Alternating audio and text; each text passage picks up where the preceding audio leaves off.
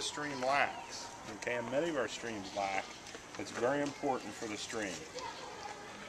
What do you think that might be? Water? Well, sometimes streams dry up, yes, and out west especially, that's a big issue.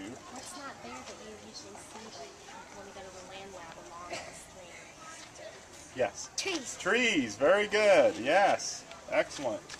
Trees, so let's think about trees and how they help a stream. Let's say this tree right behind you here, or in front of you, was growing along the banks of the Hockey River, the big stream that you see out here by Ohio University. Let's start at the top, at the leaves.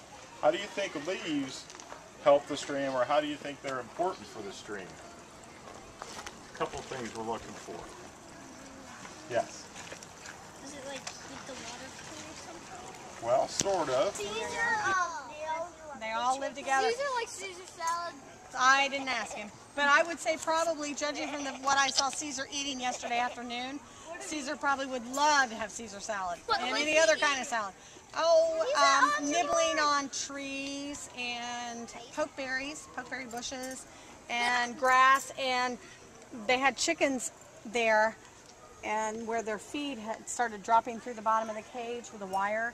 There was corn laying there, and they were going after the corn. What else were you eating? I don't know. They really like the leaves on the trees, though. So, yes, you. And we brought her today.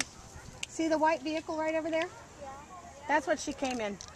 That big white vehicle? No, the one right there. Honda? The Honda, yeah. What? She came in the back of the CRV. Was she in a cage? No.